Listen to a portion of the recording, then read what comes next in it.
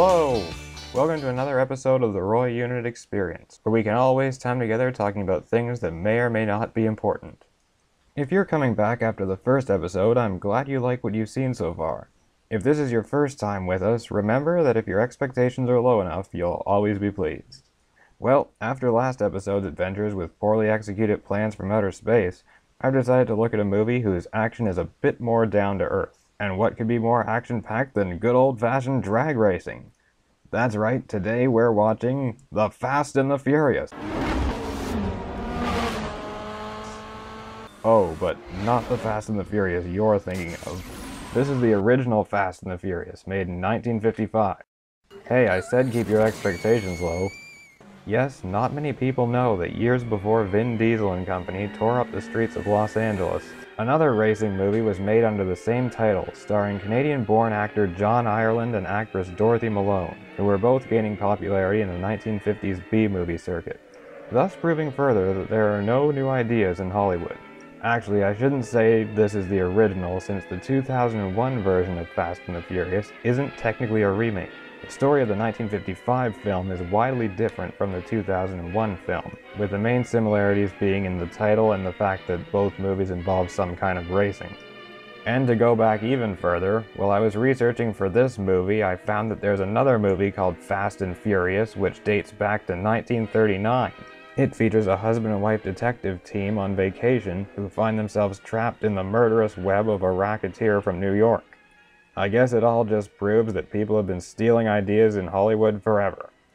This version features a young racer named Connie Adair, played by Dorothy Malone, on her way to an international race in Southern California, who was abducted by a fugitive convicted of murder trying to get across the border to Mexico. Sounds pretty intense. In fact, many consider it a part of the grindhouse genre of B-movies.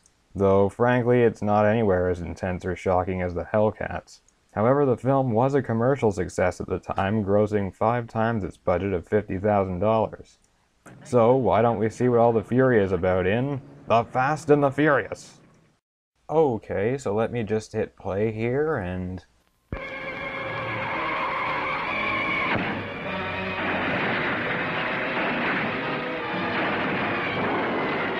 Wow. Are you sure we didn't miss something there? Well, at any rate, you can't accuse them of wasting time getting to the action. I guess they knew how to pander to the drag racing audience. They came for car racing and wanted to see it now, consarn it. And here we have our leading lady, Connie, driving her sleek, white Jaguar Roadster. Boy, I can't wait to see her put the pedal to the metal in this baby. Or she could just pull into a rest stop for a while. Wait a minute, what's the Penguin doing around Saddle Peak Lodge, California? Pretty fancy buggy.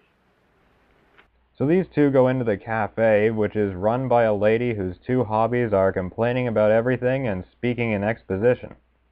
I couldn't find anything back there, but I put your hamburger on. Oh, forget it. Grapefruit juice will do.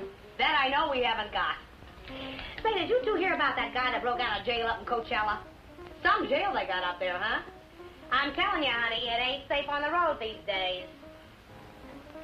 Well, I wouldn't worry. Well, worry or not, it ain't safe.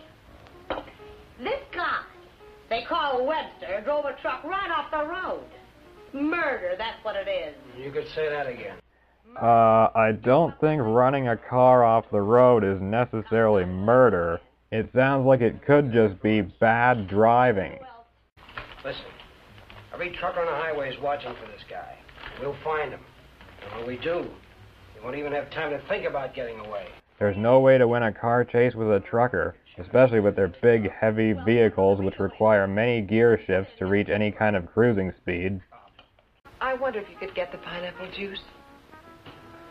Now, sure, lady, be right back. The sad part is that this place has the best service in town. You know him, Webster? No. Hear about it? How could I help? Interested? No. No, I'm not. If I'm giving you a lift, Mares, I'd like to see your identification. I didn't say I wanted to. Maybe I better see it anyway. Sure. No, you don't. Oh, better watch out, man. A big, thick guy like that isn't gonna go down easy. Oh. Okay. So it doesn't take long for Connie to realize that Bill Myers is escaped convict Frank Webster. Come on.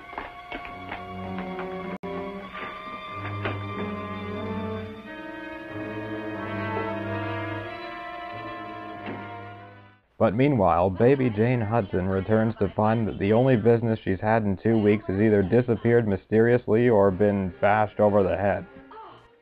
Hello? Hello, police? This is Wilma Belding at the Saddle Peak Lodge Cafe. I want to report a murder. Yes, a murder. Seriously, you're just assuming he's dead without going over to him or trying to see if he's okay? Ah, crap. The one time I want to make a quick getaway, we're stuck behind a dang funeral procession. You're going to see a lot of cops and lots of people before we cross the border. Just behave yourself, act natural, and there won't be any trouble. But it seems like they won't see too many more cops now that they've turned onto Film Projector Boulevard. And just in time to give us a taste of the misogyny that only the 1950s can deliver. I like quiet women. Stay that way. But fortunately, she's got a trick up her sleeve that's sure to get her out of this. There's a gas station ahead. Better fill up before dark. You can do better than that. See? Even the movie thinks the writing is weak. But the joke's on him, as it turns out, because the car actually does need gas. Time to put her surefire plan into action.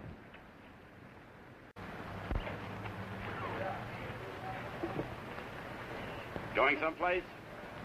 Oh, never mind. But it's just as well he found her, since she probably would have broken her neck once that wobbly stack of tires fell over.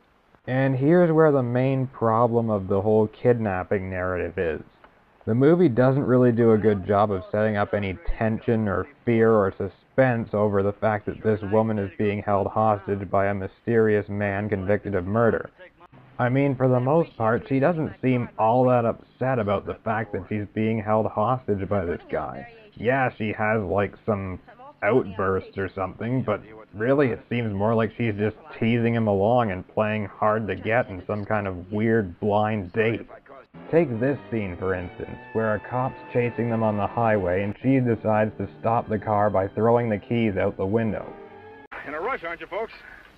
Just wanted to tell you your tail light's out. Better get it fixed.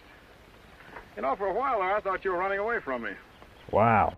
I guess it's lucky for Webster that he was pulled over by the only cop on the highway who hasn't been listening to his radio all day. But the point is, not only does he not seem very upset that his hostage has just sabotaged him right in front of him, but she seems to take the whole thing almost like a joke. Start looking. For what? The ignition key, what did you think, the diamonds?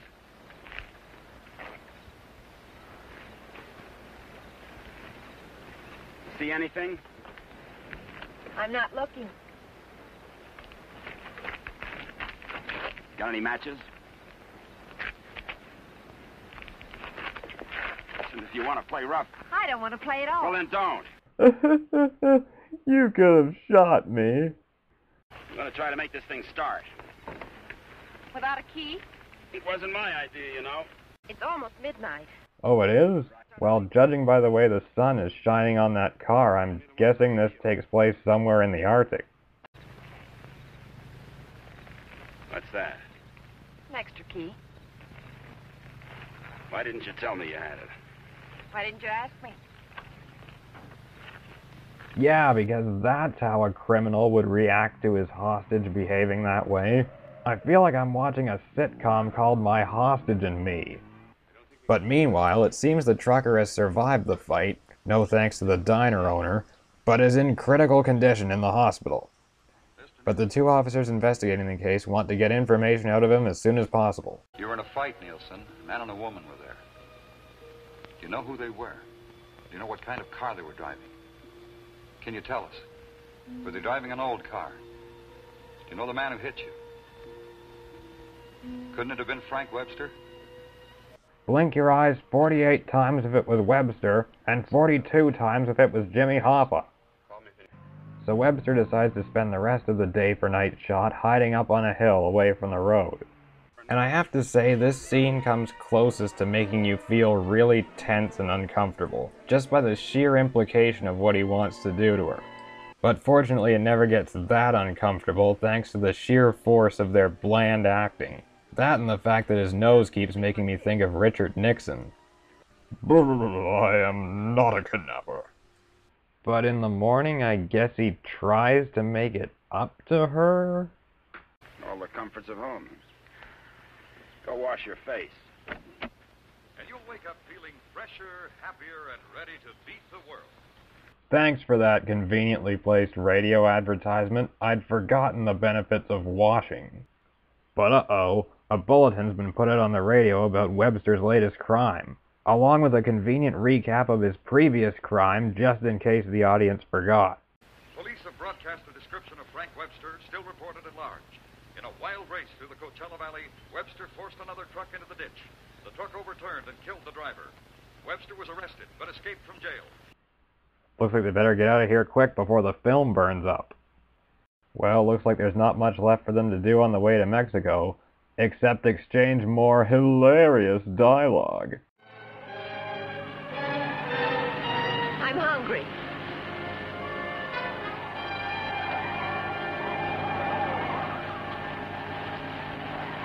I'm still hungry. So am I. But then as they get closer to the border, they're stopped by a police checkpoint. Where are you going? Mexico. Is this your wife, Mr. Myers. Bill Myers. What's the trouble, officer? Looking? Oops, I guess he can't ask any more questions now that the audio's cut out. Better just let him go through. My, it's a lovely day for a ride along the green screen. So Mr. Myers and his wife are going to Mexico. Where do they start from? How do they get there, Mr. Myers? Connie, you do realize that cop's part of the backdrop and can't hear anything you're saying, right? But wait, it looks like the case could finally break now that the trucker's starting to come around. Hello, is there anybody in there? You know what they were driving? Can you remember?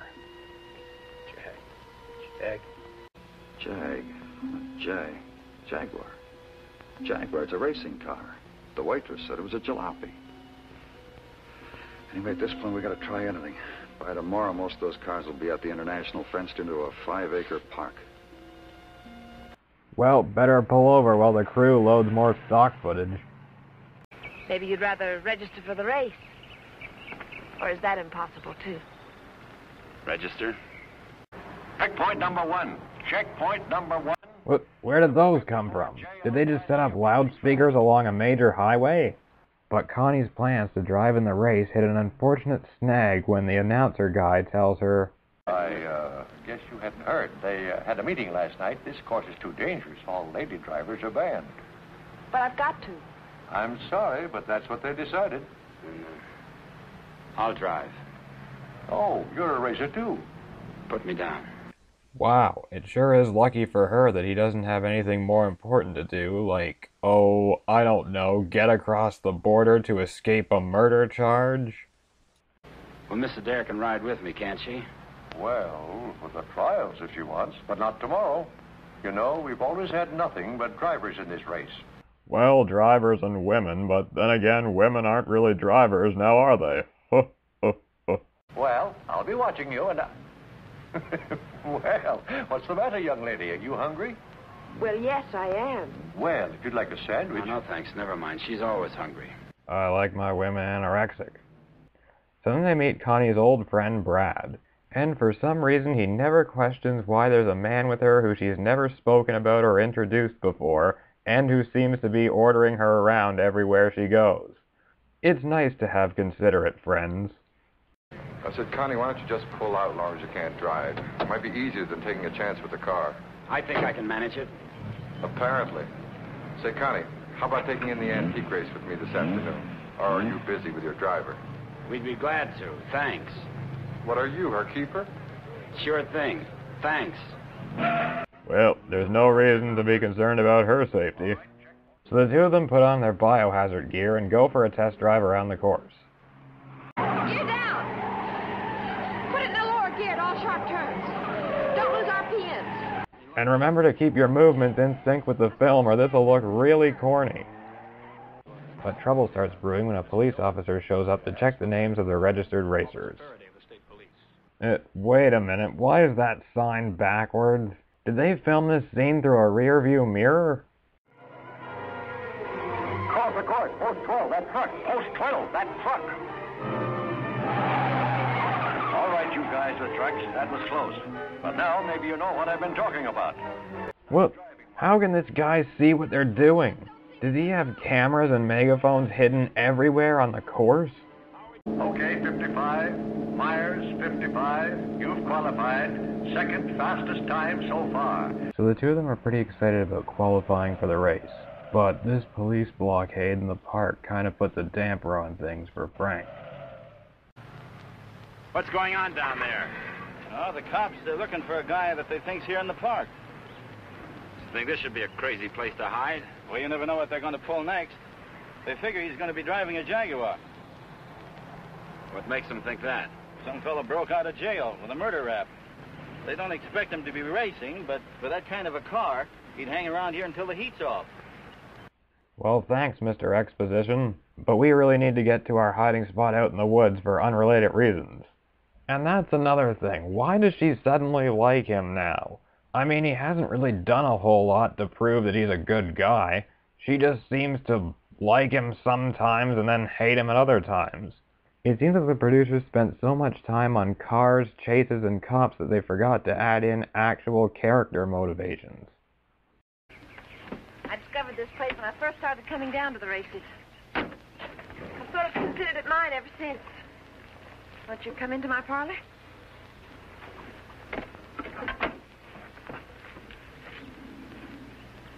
What's the pitch? Nothing. I'm just tired. So are you. Besides, you said something about an explanation. I'd like to hear it. On the level? Well, at the moment, the only thing I have against you is I never got that egg salad sandwich. That and the fact that you kidnapped me, held me at gunpoint, and forced me to drive hundreds of miles across the state, but, that's no big deal. You run away? Later. Oh, so now that he's got food, she loves him. Is she a woman or a pet goat? But it seems now that Webster is finally ready to tell his story. Listen, Connie, all my life I've been trying to get by on my own because that's the way I figured it. After the Army, well, I saved some money, so I bought myself a truck. Not 2 trucks or a fleet. No partners, just me. Turned out I was bothering somebody. Guy who owned a lot of trucks. He tried everything. Undercut me, everything. But I figured I had my rights, so I stuck. And one of his drivers tried to run me off the road.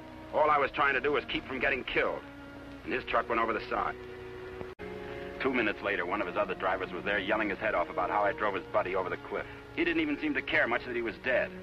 No jury in the world would convict you if you told them what happened. Yes, I'm sure they'll listen to you now that you've kidnapped me, driven across the state, and tried to leave the country on a false name. But their discussion is cut short when Pa Kettle shows up to give them some exposition. Luckily, I came by. You know, after sunset, the cops patrol the park. And they arrest you and pinch you. Cops would come here? Yeah, looking for the kids, you know. Kind of a lover's lane. Why was I carrying the shovel again? Trust somebody. You see why I don't? Well, what do you expect? You hate the world, and the world hates you. And that specifically and especially includes me. Oh, I hate you now, especially since we ran out of graham crackers. Faber! Hey! Faber! Sit down. Well, where have you two been hiding out? Say, this isn't a big romance, is it? Oh, of course not. What time does the antique race start? We ought to make it just about now. Connie, I'll let you ride with me. No, thanks. We'll meet you there. Okay, don't run away again. Gee, it's a good thing you weren't trying to ask me for help, Connie, or else my lack of curiosity could have put you in a lot of danger. And in this opening race, we have everything but the Stanley steamer. Oh, I take it all back. Wait a minute. Here is the Stanley steamer, ready to defend its honor against the Model T. Wait a minute. Here comes Dennis Maxwell. Ha ha ha! No one else understands why you're laughing at that. We really could use an explanation of who this guy is.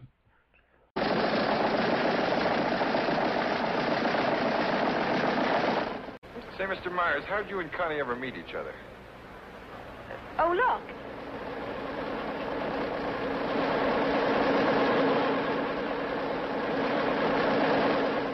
And now we have the announcement of the winner in this, the last race. Mr. A.J. Jones driving his Maxwell. Wow, that sure was an exciting race. I'm sure glad we didn't get to see any of it. They're keeping it undercover, but a friend of mine told me they're looking for a murderer. Well, it sure is a well-kept secret given the fact that you're the 10th person to talk about it this afternoon. Mrs. John Howell, your small son Peter is at the announcer's booth. He says he isn't lost, but you are. I'm starting to think this guy will just say anything anyone tells him to into the microphone. Okay, what is going on with this lighting? There's so much shadow over their faces, I feel like I'm watching the Famous People Players. So Frank takes her to an abandoned shack out in the woods, where the two realize that they love each other for some reason.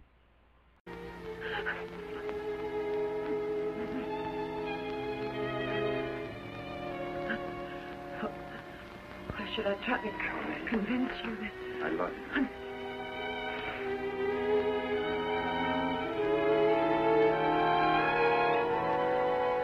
Wow. Old rags, no furniture, and a collapsing roof?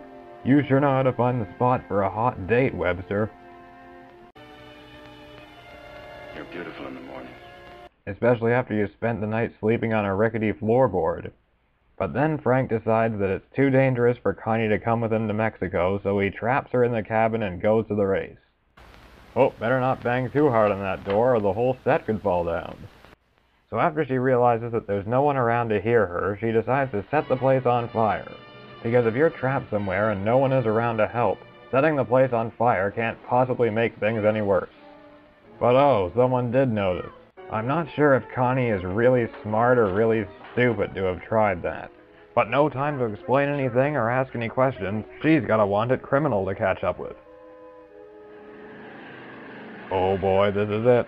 After an hour of build-up, it looks like we're finally going to get to some solid racing action. Henry turn number 7, Bucker is moving to the lead. Jensen second at 59 speeds on, but he's all right. It's a very sharp turn, and the boys are taking it fast. Awesome. I've seen stock car races, but never stock film races. You know, Webster is driving pretty well considering that Connie had to talk him through the entire qualifying run. Police, listen very carefully.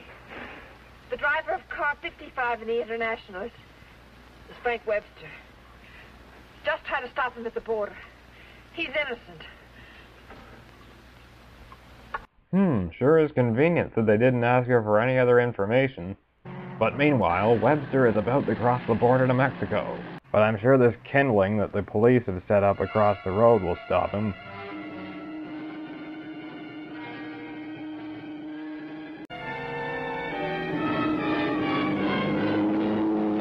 Oh no! Better not go chase him or anything. What is it? That's Frank Webster. I'll get him. Thankfully, I only need as much explanation as you can give in this hastily dubbed voiceover. But history repeats itself as the driver ends up swerving off the road into a tree.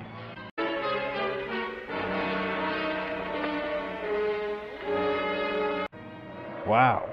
I don't understand why they disqualified women racers. Clearly she was able to drive a car at supersonic speeds safely to catch up with them. You all right, Faber? Yes, thanks. You're a pretty dangerous character yourself. You could have run away instead of helping him. Why didn't you? Because you're right, Connie, and I'm going back. Besides, I'm used to you. Oh, Frank, what you really are is worth fighting for. And it isn't too late. For us, it's just the beginning. Oh no, you can't possibly... No, no. You're really gonna end it there? At the side of the road with a flaming car in the background and a guy who could die laying at your feet? We're just supposed to assume that everything works out happily with no explanation as to why he changes his mind or how he proves himself innocent? Well, whatever, it's over now. So I guess that's the Fast and the Furious. Was it bad? Well, it's definitely no Manos the Hands of Fate, but it's still poorly done in a lot of ways.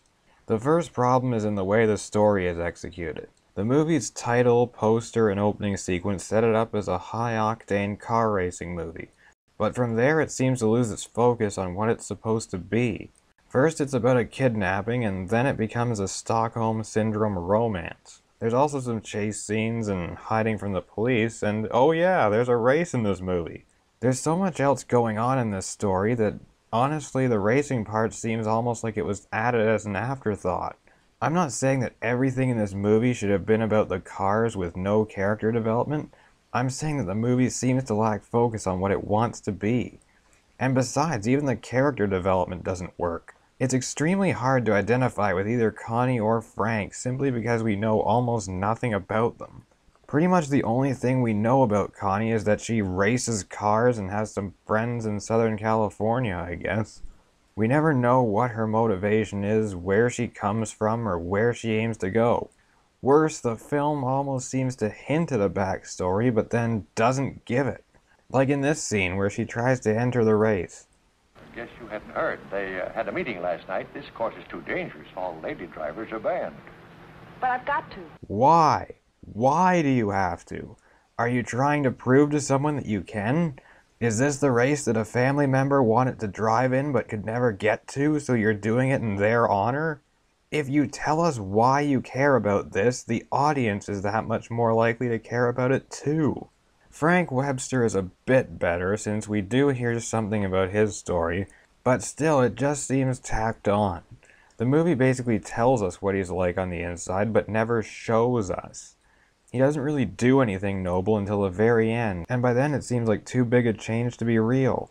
Oh look, he's kidnapped a woman. He must have a beautiful, anguished heart on the inside. For that matter, even the story of his jailbreak is confusing.